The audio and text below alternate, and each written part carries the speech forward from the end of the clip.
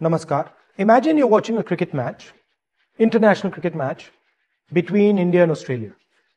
And every single person who's watching the match and those playing the match know that the umpire is compromised. What would happen to the match? What would happen to the fairness of the match? What would happen to the outcomes? How would you feel as somebody who's participating in the match? This is exactly what is happening in the Indian stock market. Over the last few years, larger and larger numbers of people have been investing in India's stock market. They invest their hard-earned, honestly earned savings in the stock market.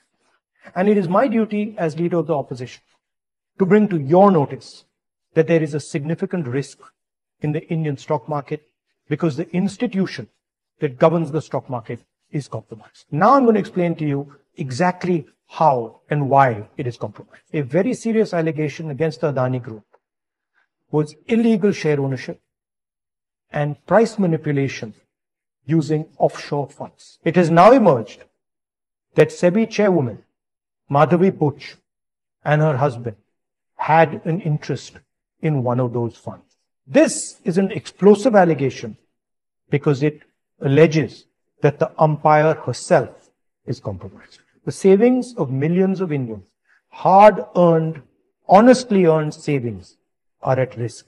It is therefore imperative that this matter is investigated. Retail investors, honest investors, pensioners have three questions.